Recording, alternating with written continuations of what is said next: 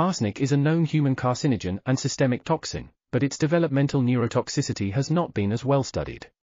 This review provides evidence that prenatal and early postnatal exposure to arsenic can lead to reduced brain weight, decreased numbers of neurons, and alterations in neurotransmitter systems.